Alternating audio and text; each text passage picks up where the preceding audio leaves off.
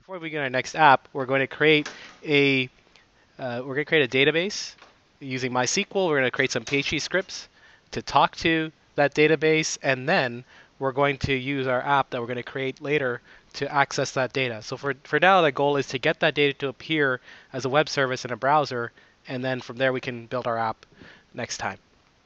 So we're going to use a cPanel. cPanel is part of every major web hosting platform, especially the cheaper kinds where you get those deals like through Bluehost or GoDaddy or whatnot. So you usually have a login, which we're going to log in with. There. And so typically cPanel has a lot of the standard features you see here. So file manager, disk usage, backup, and the look and feel varies from hosting provider to hosting provider. So my Bluehost account looks totally different from what you see here. You may have, especially this, you have like phpMyAdmin to manage your MySQL databases, MySQL Database Wizard. You might have a lot more when you pay for hosting somewhere else, right? But you can do email accounts, a lot of things here. Metrics, security, and so on. We're going to start with creating a MySQL database. So to do a MySQL database, we're going to start off in MySQL databases. And again, the options vary from platform to platform. Ours here has MySQL databases. We're going to create a brand new database. So that'll be our first step. This one will be, we'll call it My Data. All right, we'll hit Create Database. All right, and then we'll go back. Now, with the database, we need to create a user with a username and password to access this database. So we're going to scroll down, and we're going to add a new user. So this user will be Bob, and his password will be, then you hit Create User. So now that you have a user and you have a database, you hit go back. Now we have to join the user to the database. So I'm going to scroll down to where it says Add User to a Database. I have my user Bob. I have my database My Data. I'll just hit Add.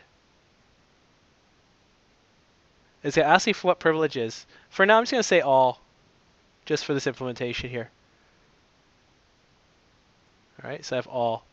And just say Make Changes. So now I have a user, I have a database, I have the user joined to the database. Now the next step is to create the table in the database to work with our data. So I'll hit go back, and in fact I can just jump back to the cPanel. So now we have all the information we need. We're just going to scroll down. We're going to use phpMyAdmin to create our table and enter the data into there. Now, depending on the implementation, it may ask you to log in with the user we just created, or it'll just jump right to it. So you'll see here your list of databases. I'm going to expand the first one, which is called My Data. And you'll see it's empty. So that means we have to add some tables. So I'll click on the database name. And first thing it's going to say is create table. This table, I'm going to call it people. And number of columns is actually 5, because the table is going to have ID, name, email, address, and salary. So I'm going to say 5 columns. And I'll hit go.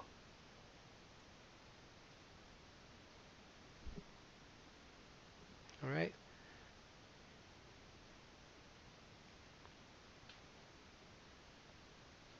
So first column will be ID. It'll be an int. We want it to be primary key, so primary. And we want to have it auto increment. So a size for the int, it's asking for a size, let's say 11 bits, just some random number. And we'll hit auto increment, so check off that checkbox for AI or auto increment. So that's the first column. Second column is name. It'll be a varchar. You can put any number like 50. Next one is address. And we'll do varchar of 50 again. The third one is email. Varchar of 50. And finally, we'll do salary, which, to keep it simple, we'll just do a varchar of 10. Just keep it simple. Could be a number, should be a number, but just for simplicity's sake today, we're just going to do this. Now, that's our table. So once we're done, we'll just hit save to do this.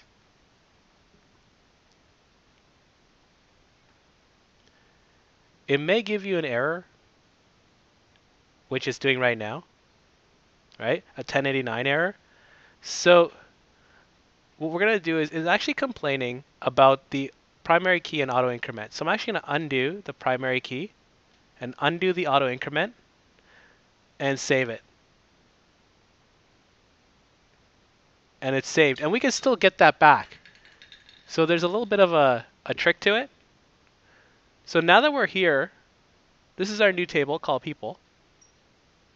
And under the ID column, there's the more option, which says primary and unique. We're going to do both of these right here. So I'll hit that, hit OK. And so it made it a primary key. It's got a little key there. And we want to make it unique. So click on unique so we can do the auto incrementing. All right, so one more thing we're going to do before we enter some data in is go to change for the ID column. And under AI, we'll check it off. We'll hit save. So now auto incrementing will happen. So now we got auto increment attribute here. So now we can go in and insert some data. And start with monkey. He'll be at 111 Monkey Road.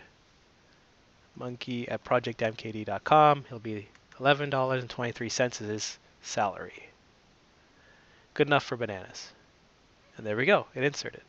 And you can go ahead and insert a few more rows as you see fit. So I'll do a couple more rows.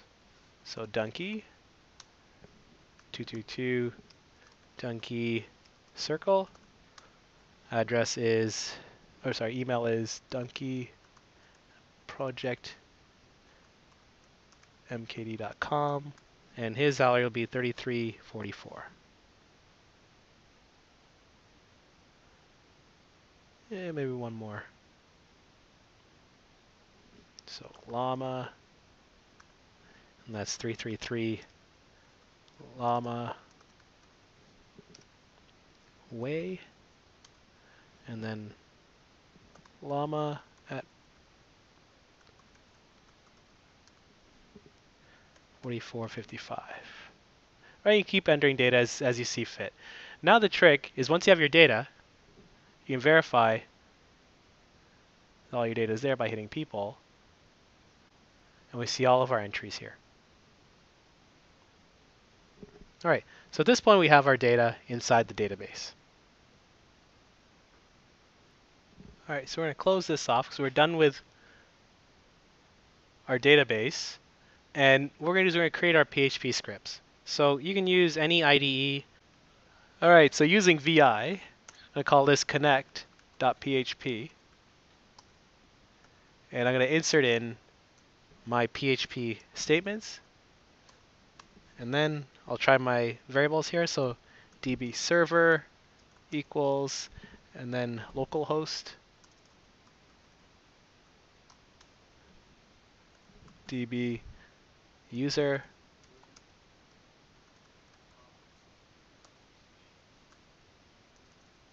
is Bob.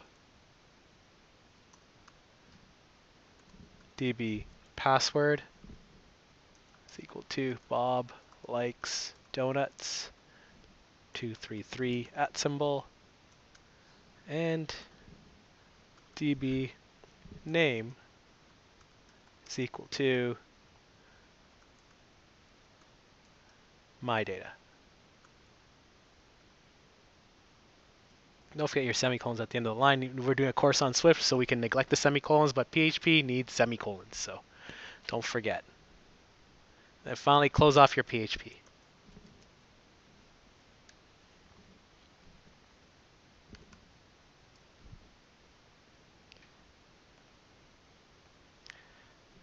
All right, so now we're going to create another file. This will be called SQL to JSON.php. And we'll open up with our PHP tagline. I'm going to put the closing PHP in. And the first thing we're going to do is we're going to require connect.php so that it imports the data from that file. So require connect.php.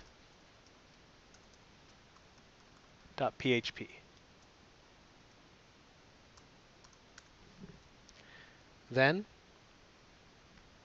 we're going to try initiating a connection to the server.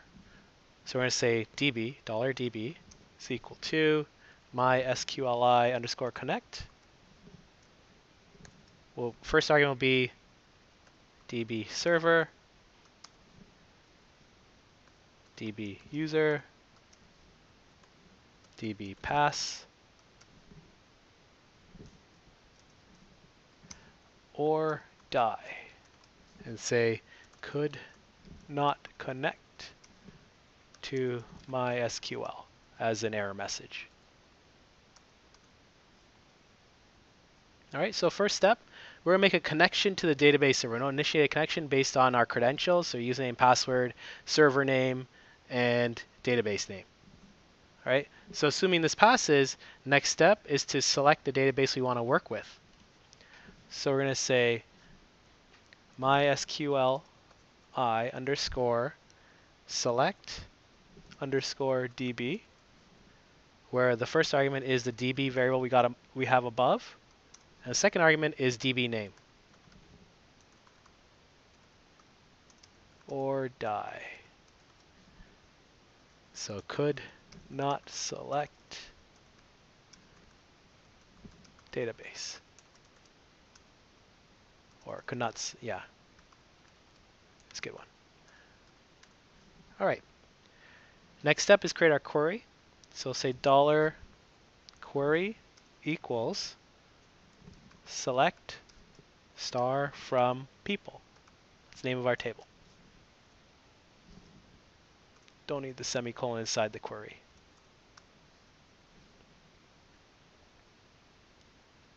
And the next step is to execute the query.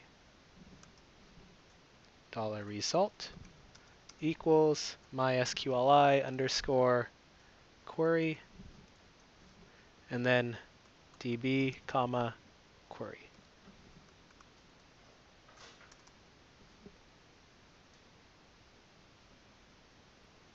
All right. Next step is,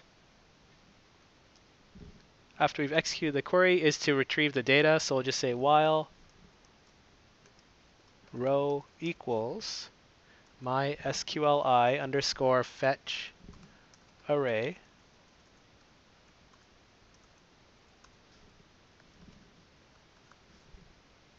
of result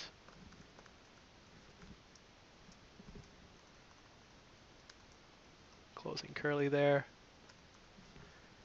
All we're going to do is create a new variable called row set.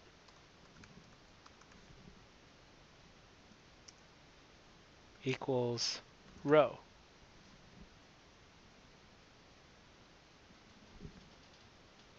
Now, all we have to do is convert this to JSON and send it back. So we'll say echo trim JSON encode row set.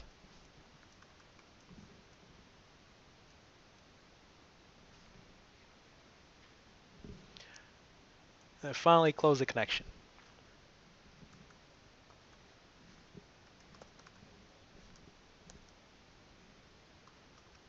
So this is enough to make a connection to a database, download the data, and send it back as JSON objects. We're using the trim command to trim out any random extraneous characters that may show up in the database retrieval. But other than that, this is all we need for getting a simple, to get our data and retrieve it and maybe display it on the browser or essentially display it in our iPhone app. All right, so all that's left to do is just save this file. We're back at our command line, and I'll take the command line back. So now last step is, back in the CPanel, is to upload these files.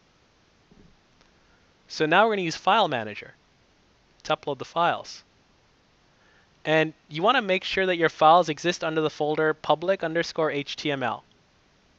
So I'm going to click on public HTML. And I'm going to create a new folder. And I call it My Data. So whatever your URL is, it'll be /mydata.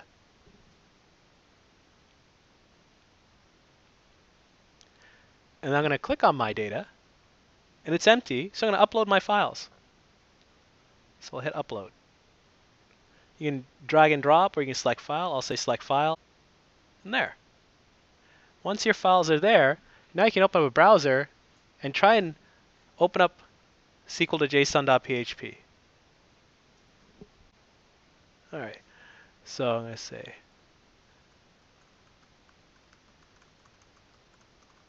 /mydata/SQL to JSON.php. And there you go, you have your data there. It looks kind of strange, like it looks very cryptic. Don't worry about it. If you see duplicated stuff, don't worry about it. Your iPhone app will filter it out and will give you clean data in the end once you use the JSON serializing object in iOS. But there you have it. So what we learned here was to create a database. We learned how to navigate cPanel first to be able to create a MySQL database, to be able to create a MySQL user, join the user to the database, and then create a PHP script to retrieve data from the database using our credentials, uploading those PHP files. We learned how to use File Manager to upload those PHP files. Then we learned how to go into our browser and try and view the data through the PHP script SQL to JSON.php. So our next step now is to create an iPhone app that will, in fact, retrieve this data and display it in a table or split view.